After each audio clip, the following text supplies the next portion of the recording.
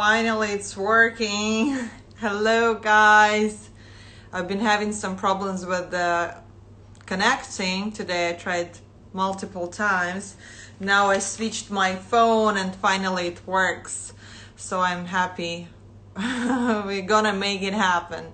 Hello to everyone. We are starting our live session, our artist talk. My weekly series, and today I have a special guest, Christian Guemy, better known as C215, Paris-based French artist and a sculptor. He makes stencil art of friendly people from all over the world, and the key point of his graffiti works is to highlight human spirit, happiness and sadness of people living in the neighborhood. His works are very, very voluminous and have lots of light effect. I love his work and I'm very excited to get connected to him today. I had another artist, important artist, French artist, a few weeks ago, Richard Dolinsky, and today we have stencil street artist, and he's well known as France's answer to Banksy. So let's connect to Christian. Let's invite him to our artist talk, and we get to know about his street art and his life. So let me send a request.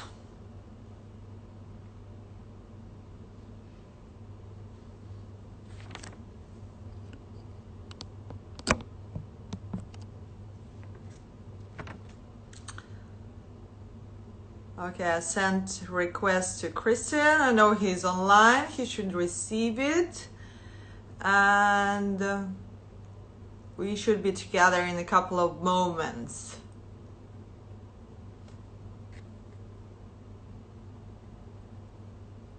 Let's see.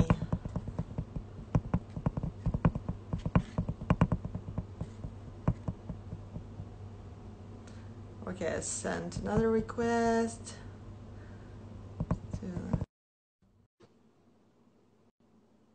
Where am I? I'm in London at the moment.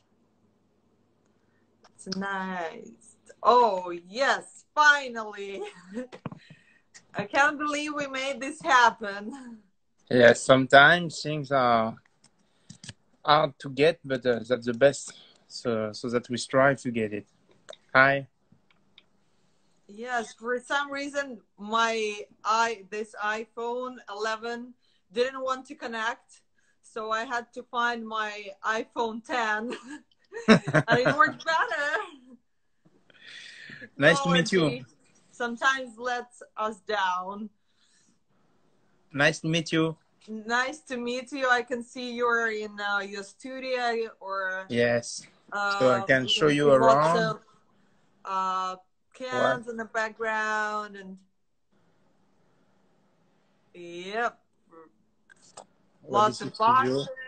So tell us what is going on there. So do you create something in your studio, or it's mostly that's the place?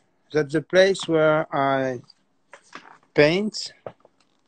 Where I paint, for example, this kind of canvases. Mm-hmm.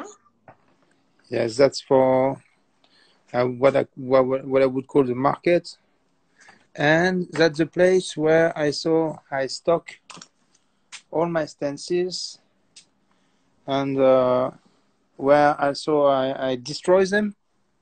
You destroy them? Why do you? Yes, because I do that for 15 years, and if I would keep everything, it would be like warehouses and warehouses of stencils. So sometimes I have to get rid of some of them, but I'm already full of stencils everywhere, and there is also spray cans, for example, always spray cans everywhere, and material to paint on. I like to paint on objects like old newspaper or postal boxes, and a lot of objects. That's, for example, bottles from First World War, where I used to paint soldiers from the First World War to remember them. Or I have these riot cop shields that you can see here. Mm-hmm. I am always collecting objects to paint on. And Because you use different surfaces for your artworks. It's even newspapers and maps and electric boxes. Or this kind of helmets from riot cops that I collect. Some are coming from the past, like in the 60s. But yes, I collect a lot of objects like enamel plates like this. I collect a lot of objects to paint on and to interact with, because stencil art is a matter of interaction. And out of my stencils, I also do sculpture. Yes, we can see this beautiful sculpture. What is it made of? It's a helmet boy, and it's made of iron, different layers of iron all together, so that you can see a lot of... There's lots of layers, and we can see a play of light. And you have to... impressionistic. You have to read it through to understand the full model. You see? Yep, yeah. And yes, because for example, this C3PO behind, it's a mess here. You know, I do sculpture out of the same way I do stencils, by cutting. So first you make a stencil. So how does the process work? You cut your stencils by hand, I assume.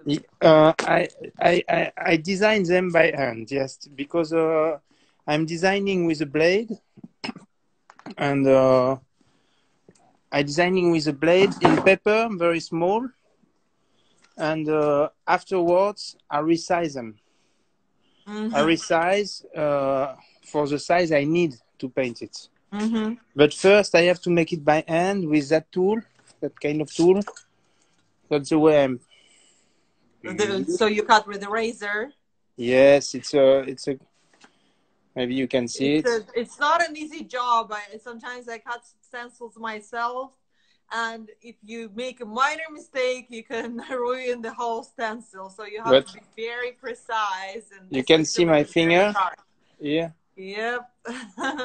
My finger is made because of my blade.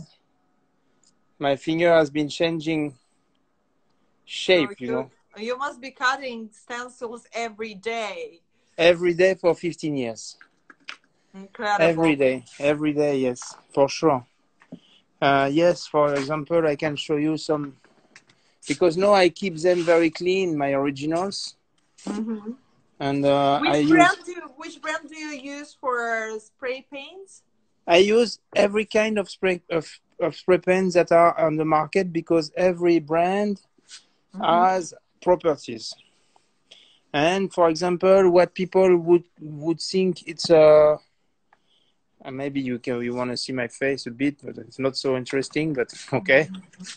And for example, you have brands that people think is low quality, but low quality is a property, and it means that it's not covering so much. So you get transparency. Yep. So if you use it to get transparency, it's not low quality, it's transparent. Yeah, and some brands they have special transparent light and full coverage, and there's different kind of caps you can use to achieve different effects. Just to show you the size, what I cut by hand, that's the size. So first you cut by hand, the small one. Can you show us how, like, what would be the size? So that would be the size. If you want to have the same, for example, 1 meter by 1.5 meters, so how does that work? Do you use laser cutting afterwards, or? I have assistants, and regarding the process, it depends on the purpose, because if I want to make it very big, for example, I don't need to resize the stencil. I will print, and I will square the print, and I will paint freehand my design very big to replicate it very big. If I want to make it medium size, according the quality of the design, I can get it laser cutted, resized, or I can ask an assistant to make it bigger, but to make bridges to keep the structure very strong. It depends. Stencil art is good when it's not. It's very bizarre to say it, but it's good. It's good not to be too mechanical, and to think every time on purpose what would be the what would be the process, what is the process to get the best results according the project. So how does the idea give birth in your brain? How does it happen? What has been very weird in this job is that when I began almost 15 years ago, it did not exist stencil art as a job, you know.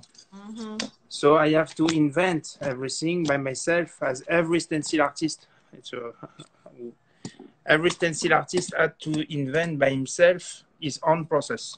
So when did you start making street art and stencils?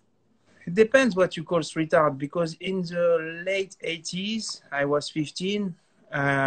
My generation was really influenced by hip-hop music. And I went in the streets a few times, but while my few friends who were doing it at this moment were interested in the American style, making tags, lettering, I was already interested in making drawings, interacting with the city.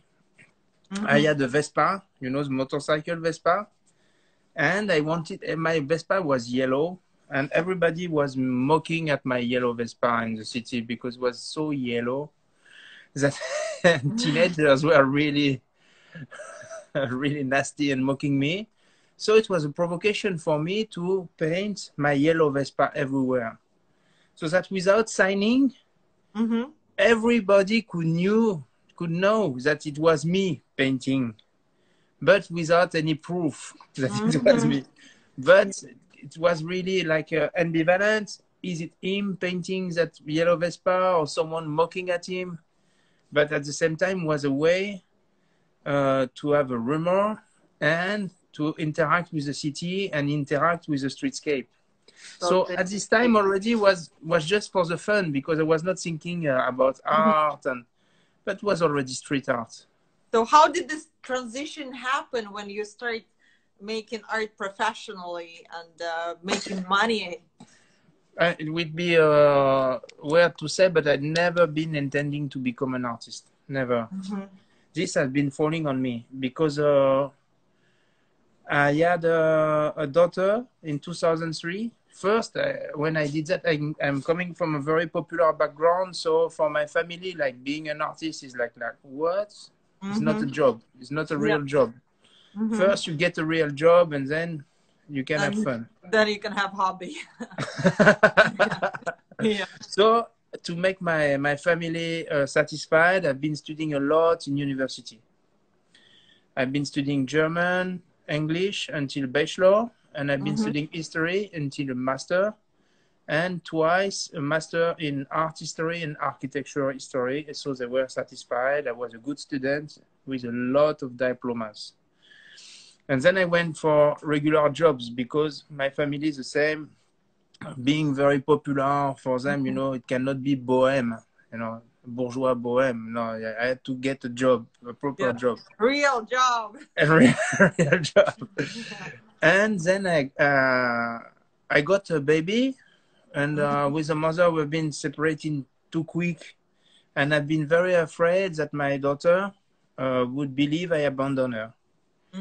And for me, it has been a very disaster to split, not with the mother because that was a decision, but to split also from the baby, because for a father, when you split from the wife you had and the girl you loved, you have to accept and integrate. You won't see your kids anymore so much.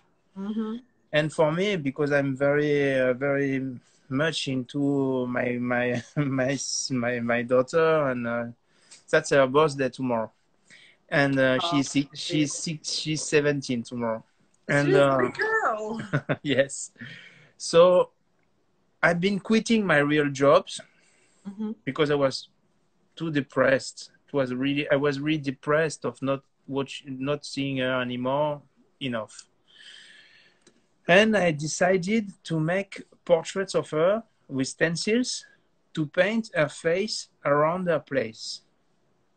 So that when she would go out with the grandparents and with the mother in parks and streets everywhere, she would see her portrait Oh, so that she would know that I'm not your father around. is thinking about her. Yes, I'm not a stalker, but I am here with her and I She's love her and I spend your time muse. cutting stencil of her.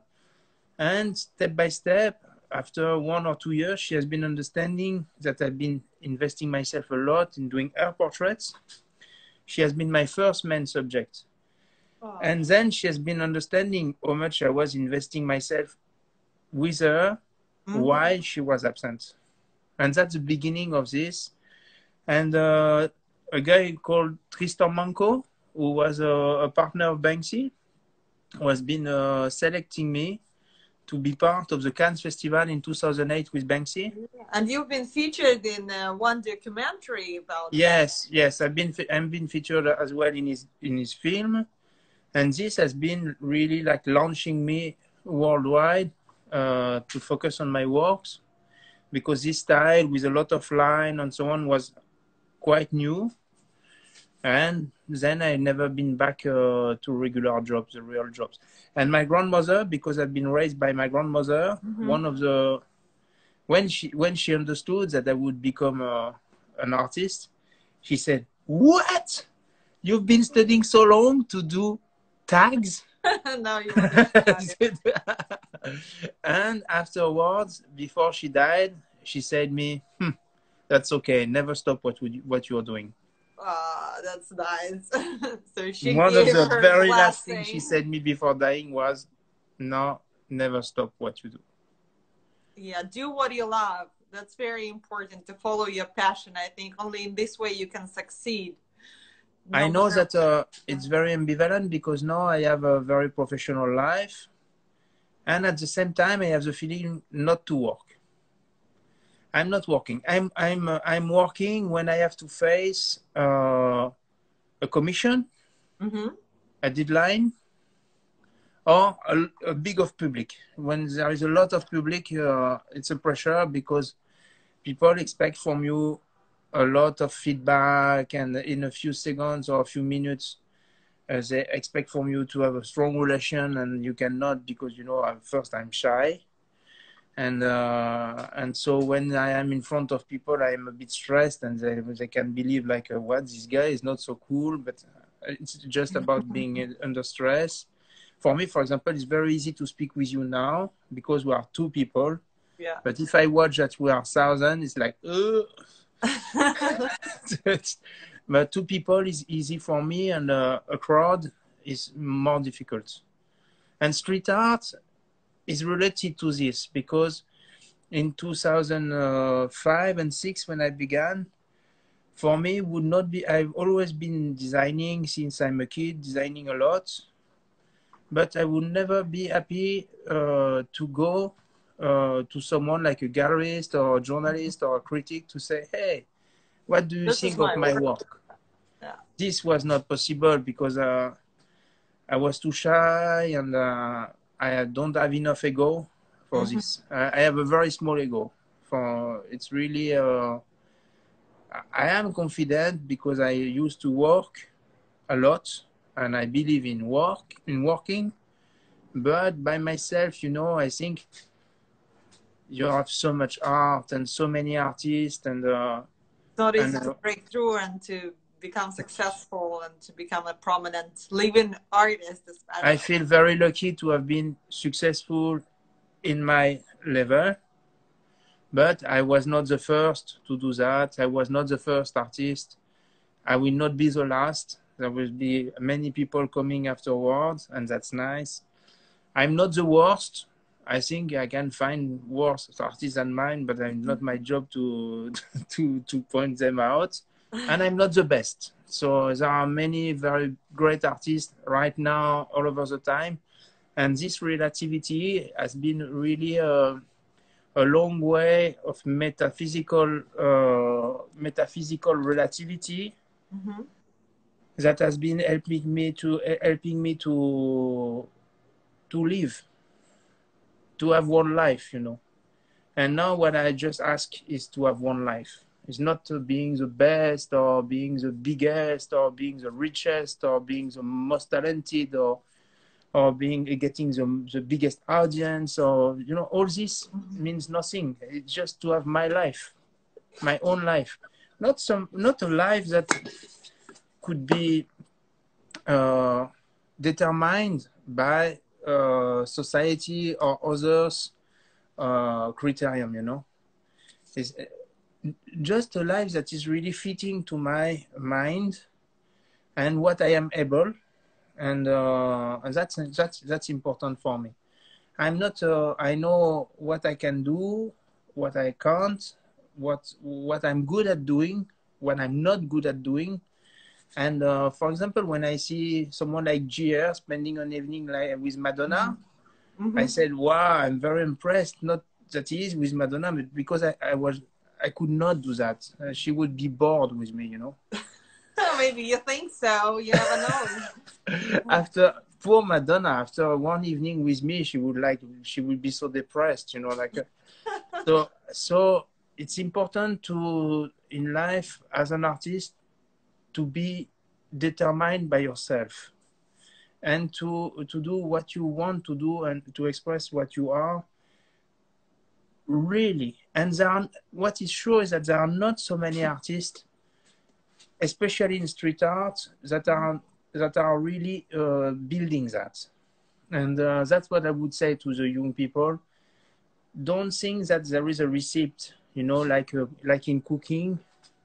To be a street artist, you don't have to use this color and to do these subjects and to do that tool. There is no rules. There is no rules. Just I've been doing stencils because when I began, it was forbidden to paint in the streets. There was no space to do it. As soon as you were painting, it was illegal. It was illegal. As soon as you were painting in 2005 something in the streets of Paris, the day after it was arrested. Unfortunately, no. But the day after was buffed by city council. Yeah. So now, if you want to do something on the streets, do you get a special permission from the government? How does this No, but you know, for example, last year I got a medal from Culture Minister from a chivalry of arts and letters. I've been doing. I got now you can call me sir. Sir. Yes, there have been 3 graffiti artists getting that recognition from Culture Minister. That is very nice. And another example is that I've been painting in many, not many, but a few national museums like Pantheon. Like that's a big achievement. Yeah. Yes, so it's a big achievement, and I've been also doing tributes, public tributes for big cultural figures in France, like Simone Weil, and now the cops, they know me. So when I get control, they say it's C215. So what does C215 mean? So for those who doesn't know. So it means nothing. Precisely nothing. Combination of numbers or. Yes, because when I began to do that, what I wanted to express is that the invasion in our lives, everyone, of letters and numbers, of codes.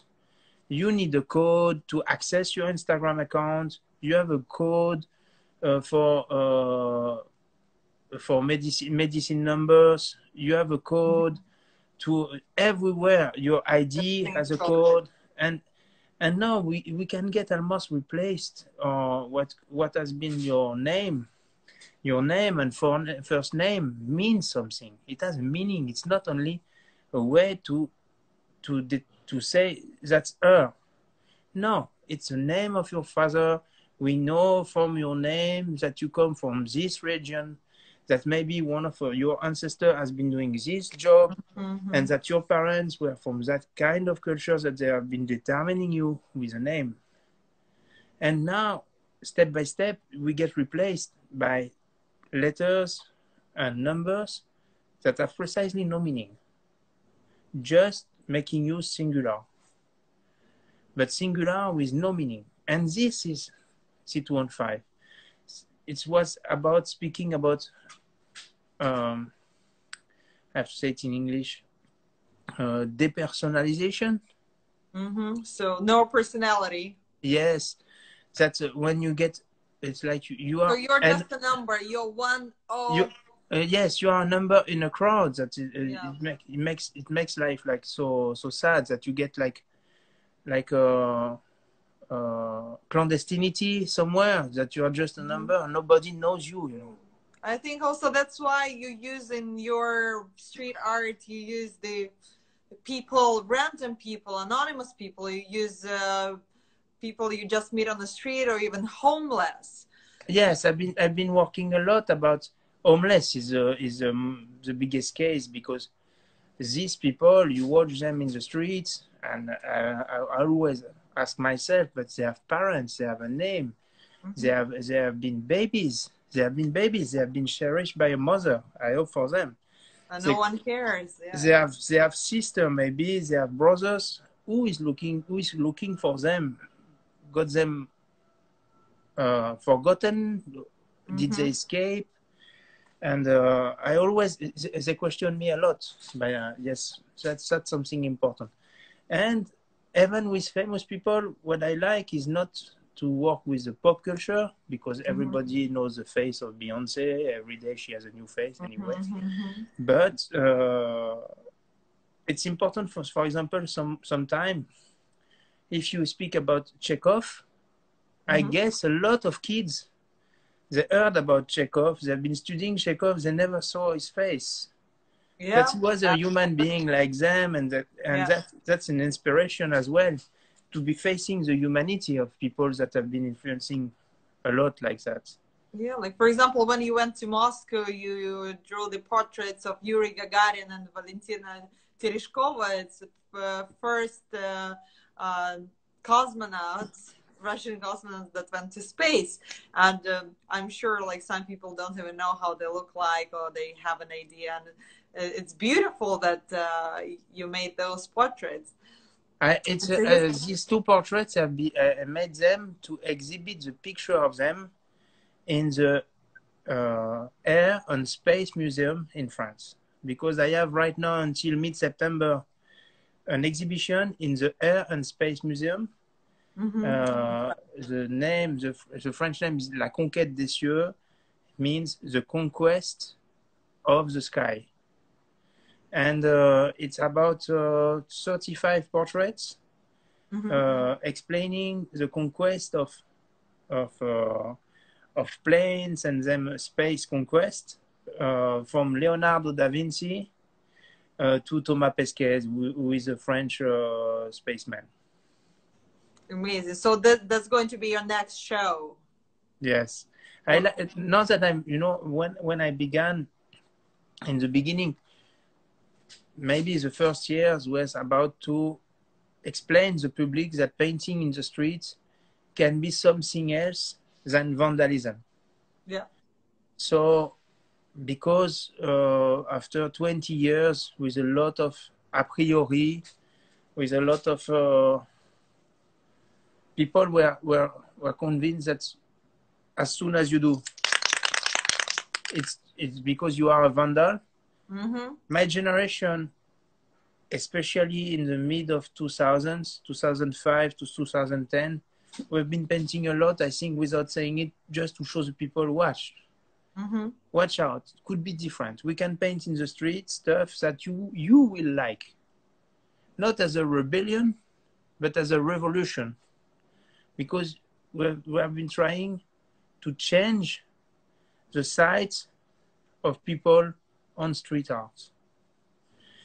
And afterwards, when I got the recognition, step by step, what I said, oh, I want to be useful, you know.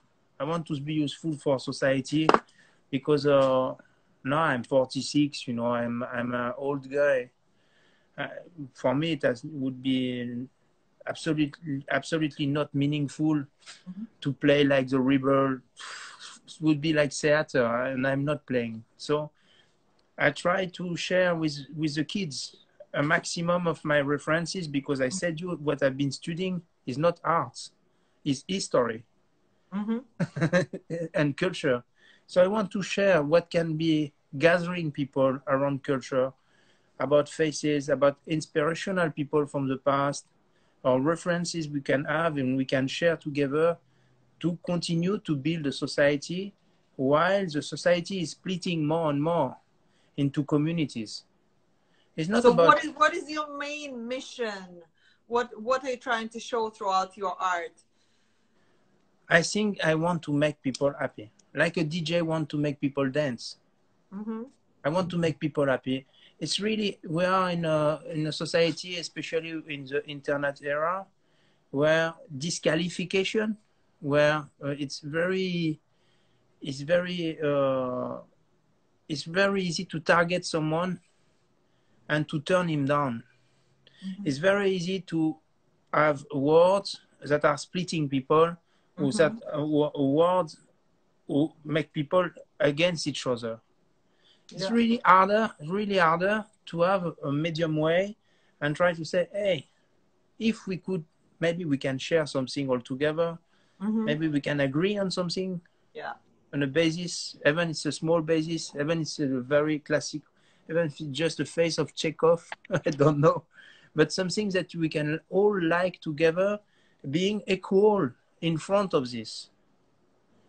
And so it's how you're trying to unite people and find the subject that everybody would be interested in and yes, appreciate. Honestly, I know that people have an idea of street art where it's absolutely rebellion or like turning things upside down. But for me, turning things upside down can be also change a society where everybody is clashing each other into a model where people can gather,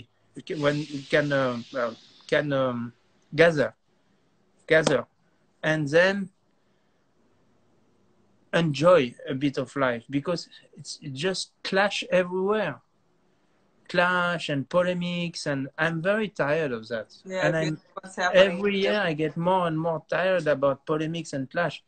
Does not mean that I agree everything I see in society, that I'm not believing we have to change things about ecology, that there is a very big work for the new generation about equality between genders, about equality with communities and minorities. All this it's amazing that artists are trying to draw attention to this existing problems and to see, look what's happening in the world, and we should change that. It's in our hands to make a move and to make this world a better place. But we can try to do it without clashing each other continually. Because when you see events, the biggest politicians in the world from the biggest states using Twitter like a tool to clash every day and doing buzz and shitstorms and stuff like that, that's not a political world we are entering in. I want to make the world just a bit more poetical. I heard you write poems. Yes. Is that true? I began with that, and even C215 was the beginning of it, because I was writing poems for my daughter when she was 2. Lucky girl. And I got them illustrated from many street artists, and that's the way I began to mix up with street artists and begin to paint in the street as well. So, like, we were talking about these things, and have you ever been involved into some charity work? Yes. For example, with the COVID, I do it as much as I can and when I feel, because what is important is not to do just to appear in charity, but to make your own charity. That is important, to make it for what you feel, and to not that it does not have to be an obligation. What is important is really to make it with art. And when I saw, for example, the COVID, I've been raising money for hospitals. I've been the first artist in France to launch an operation to raise money for hospitals. It was not so much. I raised 35,000 euros. It's very good. It's a big money. Yeah, I don't know. For me, I think it's always, you can always make more. But it's important when you can feel that you can act and do something by yourself to participate in a better world, even if it's a big word to describe it. But if you can act and do something, let's go. I do, but not everything. You've created some artwork. I think it's called Love during coronavirus. Yes, from two persons. When I began, because it's long to create a stencil like this, has been like 5 days of cutting. The virus was coming from China at this moment and going to Italy. And when I began and when I got the idea, 4 of them was mainly Chinese people who were suffering from the virus. So it's 2 Asian people kissing each other, but deprived of really kissing each other because of masks. And I tried to make a picture that is a bit poetical and dreamy. And in the same time, that is questioning ourselves with the new relationship with that social distance. Yeah, and I created it in March. I created it in March. Imagine, was mid-March, and now that we are in August, we are living completely in social distance. It's crazy. Yeah. So what did happen for you as a street artist during the coronavirus, during the lockdown? So did you spend most of your time in the studio, or did you? I'm lucky to share my life in between countryside and Parisian side.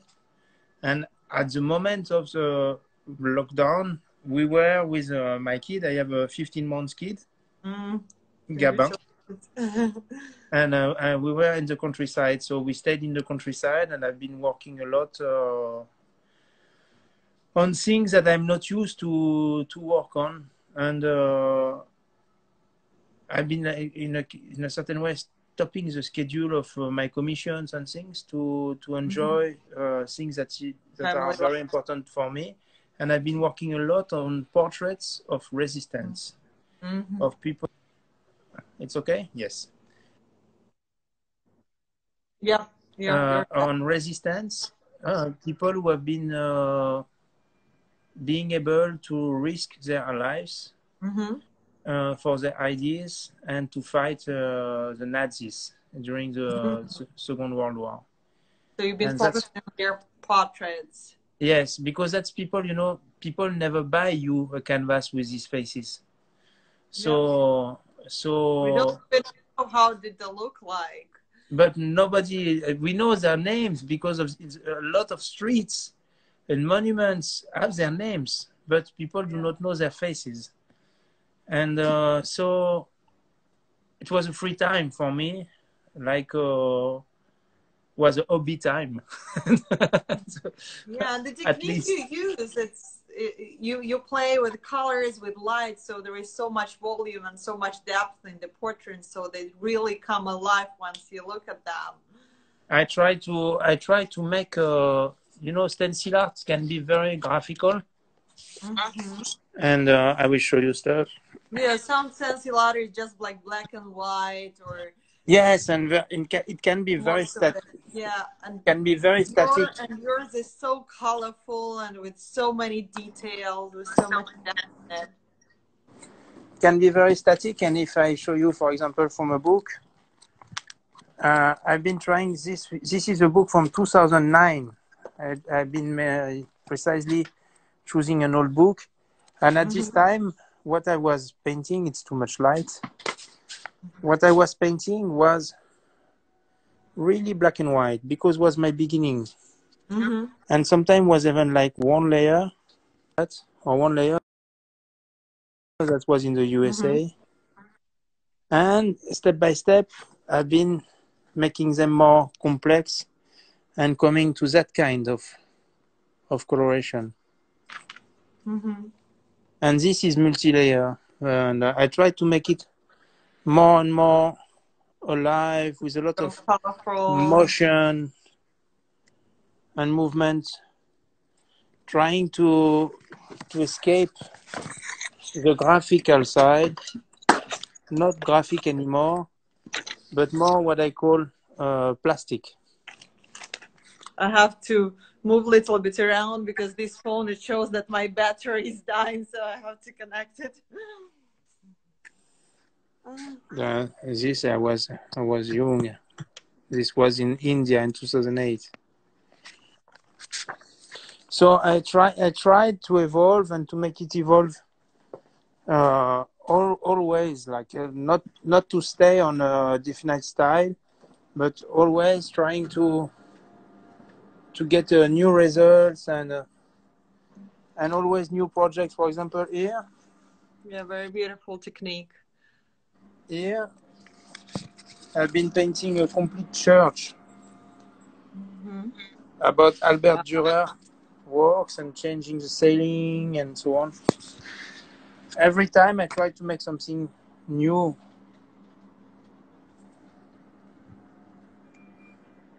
matching with stained glass.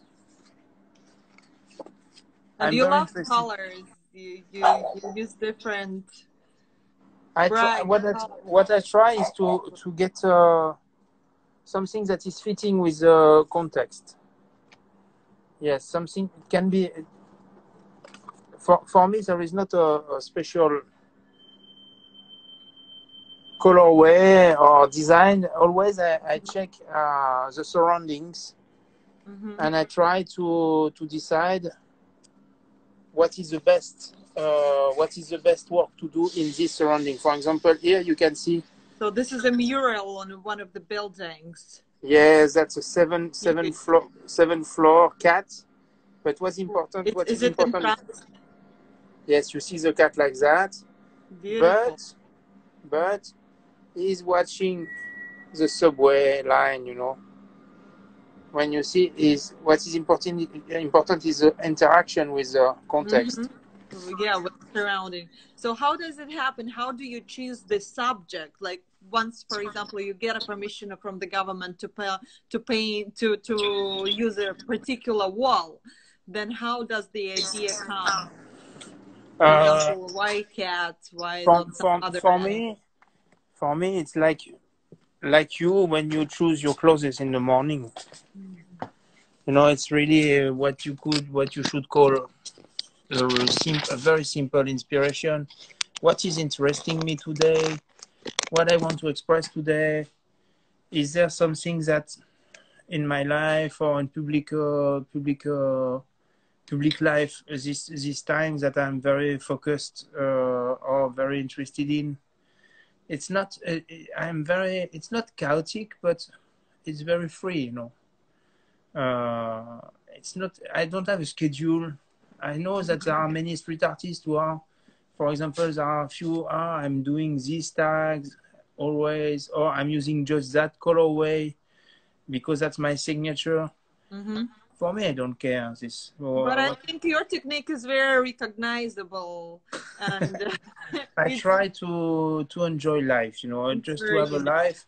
And if something happens tomorrow that I was not thinking about, but that I want to interact with because it has been moving me, I will do.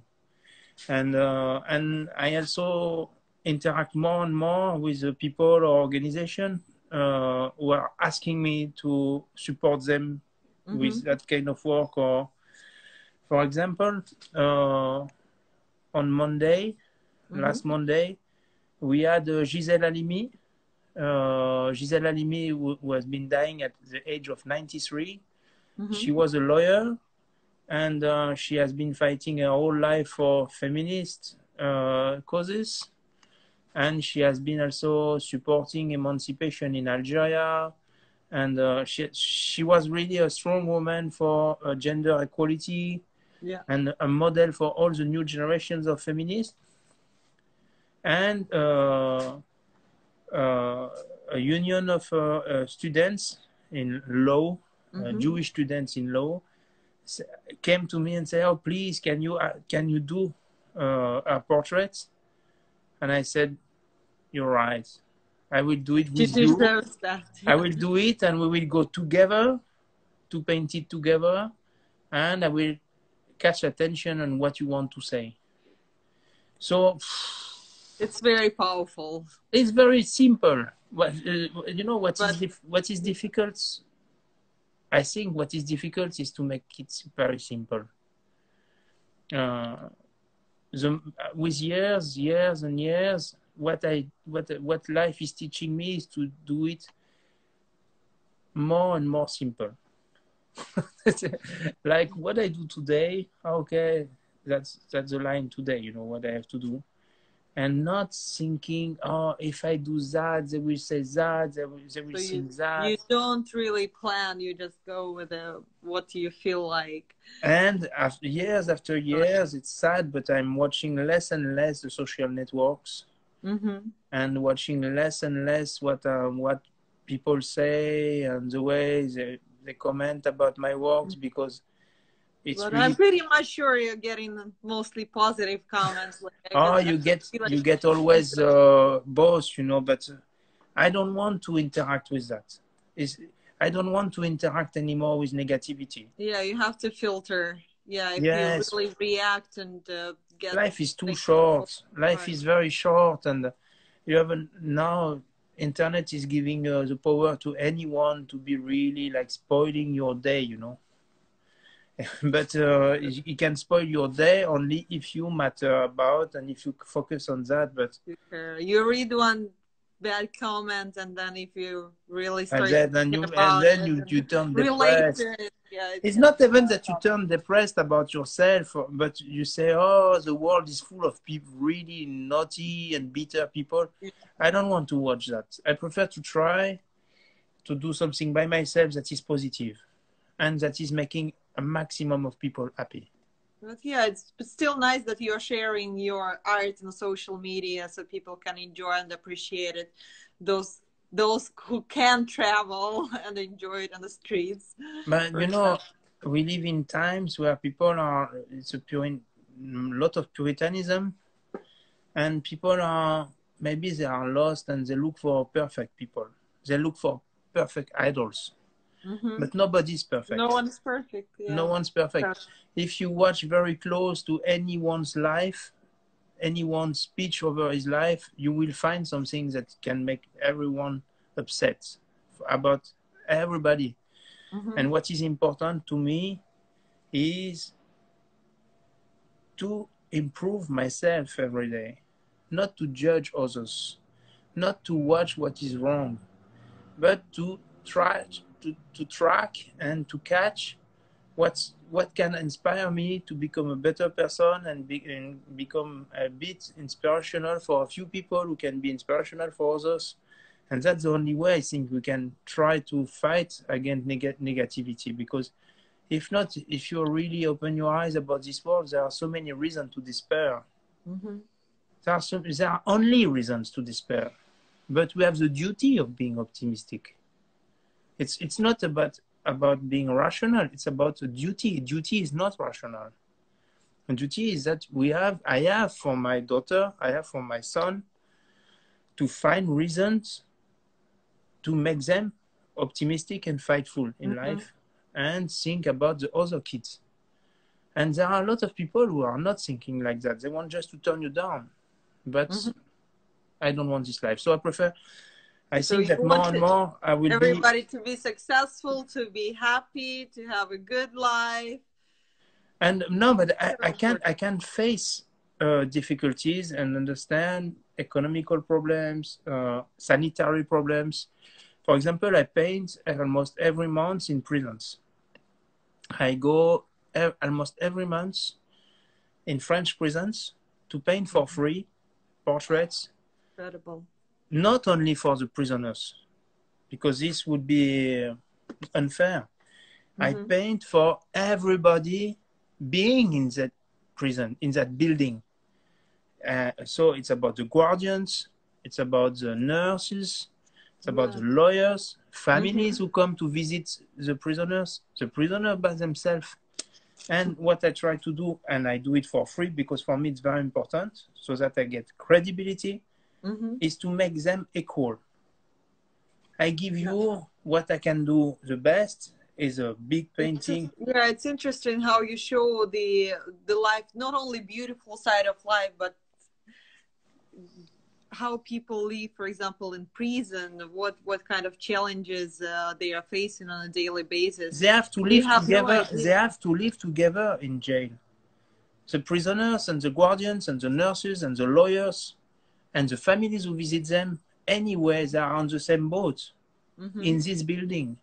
So I come and I try to make something inspirational for them. It can be a soccer player. It can be something easy, you know, to understand, but inspirational. So, but with my skills, the maximum of my skills, and I have a speech with them to say, you see, when you are watching this, you are not a guardian, or you are not a prisoner anymore. You are equal, because the way you watch it is the same. So I try, and this, I leave it for you for free. And now you have to take care about, because that's, so you leave to you. Whatever you paint there, you leave it there. Yes. I used to that. When you paint in the streets, you leave a lot of works behind you. And so one day they'll become very rich once they sell those paintings for a couple of millions at least. I'm not sure. But what it shows that what I paint in prisons, I think will stay a long time. Yes, because... You know, I was very impressed also when you went to Albania to visit the landfill. Wow, yes. You showed the kids that... This was really hard. This was really hard because first you think about the nature, that you see landscape of trash, you know. Complete, you cannot see the end of the trash. That's a big problem for all countries, and now Europe is selling trash to third world countries, and exactly. And instead you of see thinking of recycling, it's an opportunity for kids and poor people in these places. So you see the paradox of life. You know, you say, "Wow, we are experiencing a situation that is very difficult to solve about consumption and trash and ecology and social equality." Yeah, thank you that you bring attention to this major problems throughout your art. I do what I can. Important. Well, it was so nice talking to you and very interesting. Thank you for sharing all these experiences and your art and showing around your studio. Thank you, and sorry for Friday, but we have been very freaked out because of the sun with my kids, so I could not be on Friday. But I'm happy that people came today and that you came back today, and I'm happy that we made it. And thank you for this time together. I hope to meet you in person in Paris. Yes, next time in Paris, I will definitely come in my studio. You're welcome. Definitely, I come quite often. And thanks for the people supporting. Ciao. Thank you for watching. Ciao. Bye.